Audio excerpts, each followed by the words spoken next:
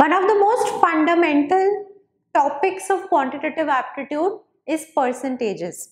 You can say percentages are one of those building blocks of quantitative aptitude.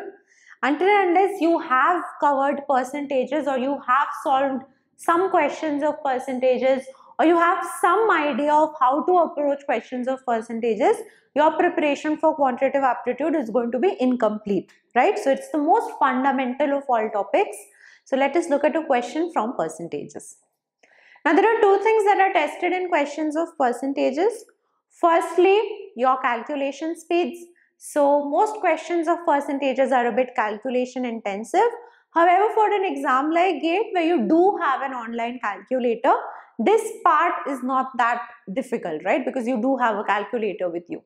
The second important part that percentages or questions of percentages test is how quickly can we switch from percentage form to their fraction form. So are we aware of the two different ways by which we can express percentages? That is, one is in the percentage form and the other one is in the fraction form, right? So these are the two things that you need to look out for in questions of percentages. It has been given that in a class 60% of the students are girls and the rest are boys. There are 30 more girls than boys. If 68% of the students, including 30 boys, pass an exam, what is the percentage of girls who do not pass, right? So it's a good question as far as percentages are concerned of GATE level. So pause the video, try the question and then cross check it with the solution that we discuss. So we have been given in a class 60% of the students are girls and rest are boys. Rest are boys means if 60% are girls, then 40% of the total population of the class are boys. There are 30 more girls than boys, and these two statements alone will give me the number of girls and boys there are. So let's do that. So suppose total number of students are, let's say, T. So we have 60% of T, right? 60% of the students are girls and there are 30 more girls than boy, right? 30 more girls than boy.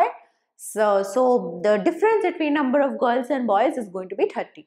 So we have the number of girls minus the number of boys given to us as 30, right? So solving this, we will be having 20t by 100 is equal to 30, and that gives me the total number of students to be 150. So if the total number of students is 150, then the total number of girls, let it be G, is nothing but 60% of this. 6 by 10 of 150, which is nothing but 90, and then the number of boys is going to be the remaining, that is nothing but 60, right? So the number of girls is 90 and the number of boys is 60. So the first two sentences has given me the total number of students, the number of girls and the number of boys. Now they are saying that 68% of the students, including 30 boys, pass an exam. So how many people passed the examination? How many passed the examination? 68% of 150. And this includes 30 boys and some number of girls, right? So if I take X to be the number of girls who pass the examination, right? X is going to be number of girls pass the examination, who pass, right? So let's solve this and find out the value of X.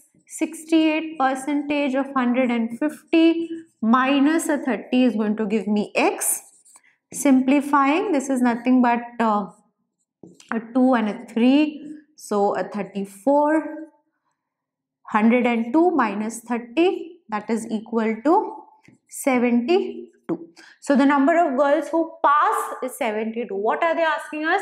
Find the percentage of girls who do not pass, right? So percentage of girls who do not pass.